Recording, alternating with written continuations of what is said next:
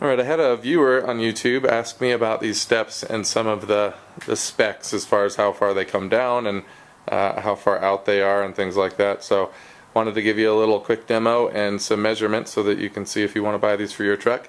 Keep in mind that my truck is slightly lifted. I don't know if you can see that shiny thing in the wheel well there, but that's a 3-inch lift by Tech lifting up the front end, and those are 20-inch rims with 305/55s on them. So it's a little bit higher than stock.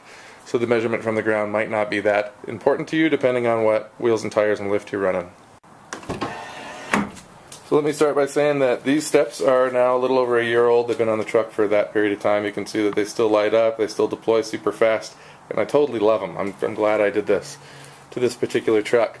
But the cool thing about these steps versus most steps is when they pop down, they give you a little bit more space to step on because it's not so tight to the body of the truck. The way that other step companies manufacture their steps. But these AMP Research steps come way out from the side of the truck. They drop down nice and low, and then they tuck away when you close the door, which I totally dig. But let me give you the measurements.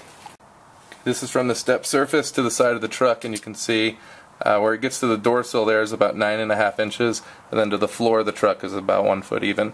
So they're dropping down about 6 inches or 5 inches or so from the body down there, but 9.5 inches from the step up, and then from the ground they're roughly 14 inches from the ground. So there you go.